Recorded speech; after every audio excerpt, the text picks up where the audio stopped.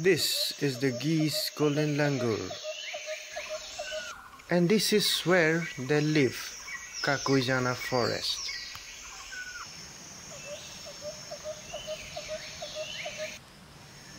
The small stream called Aijhora makes Kakoijana more greenery, making it habitable for the golden langurs.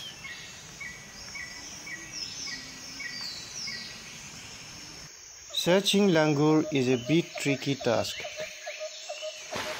Like other langurs, they are highly arboreal and spend most of their time on trees.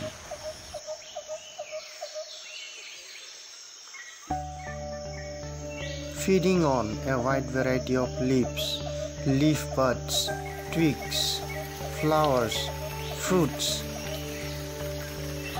They have no natural predator to be worried about. Unfortunately, the number of teak plants are higher than other plants, creating food scarcity for the langurs.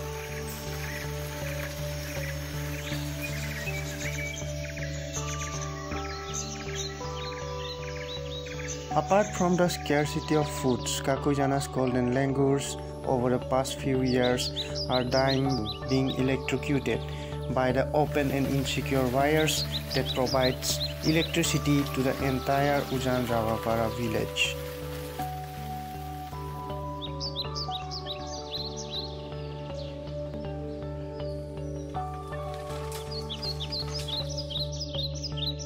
Only 30 to 40 golden langurs are left in Kakoijana Forest. They are in the brink of extinction.